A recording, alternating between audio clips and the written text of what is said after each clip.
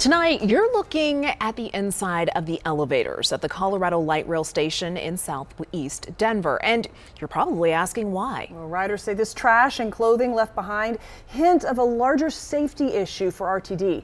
Thank you so much for joining us for Denver 7 News at 10. I'm Jacqueline Allen. And I'm Jessica Porter. Glad you're with us tonight.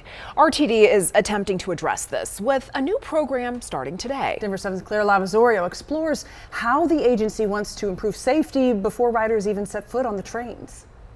This sign lets riders know that even though the elevator doors are open, it's still working, and the doors won't close until a floor is selected. It's just one way that RTD is working to cut down on crime.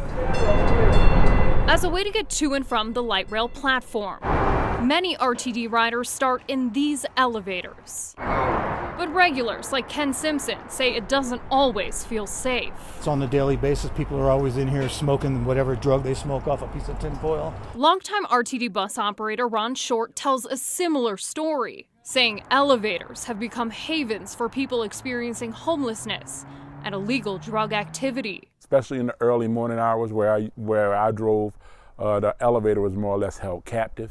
Digging deeper, RTD stats show more than 350 complaints at these 3 stations just in the first 2 months of this year, which is why the elevator doors will now stay open over the next 3 months.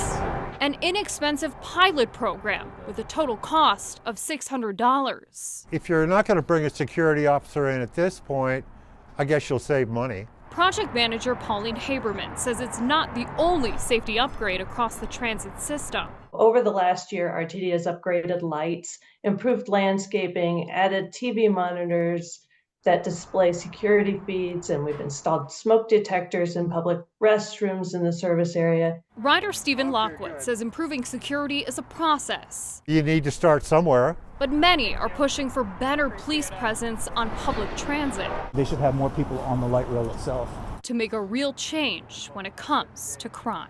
But I do also believe that bodies need to be out there as well, a physical presence as well to make a difference. I'm Claire Lavazorio for Denver 7.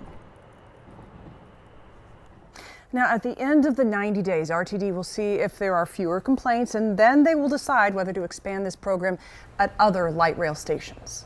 Taking this in depth tonight, the pilot program is only a part of the agency's efforts to improve safety. For years, RTD has struggled to hire enough police officers to patrol its buses and trains. Back in January, the agency told us it has around 70 full-time officers, and that's a big improvement from having only 20 in 2022. RTD says it has a short-term goal to hire about 30 more officers and an additional mental health clinician this year. The agency also says it has installed high-resolution cameras at park and rides across the district to help with criminal investigations. It's not just safety changes. RTD is also making some service changes this summer, including a major light rail project that will change things up for bus riders, train riders, and even drivers in downtown Denver. Starting Memorial Day weekend and going through September, all D and H line trains through downtown Denver will be rerouted to Union Station. The L line service through downtown will also be suspended. This is all happening because RTD is constructing miles of new light rail track in Denver.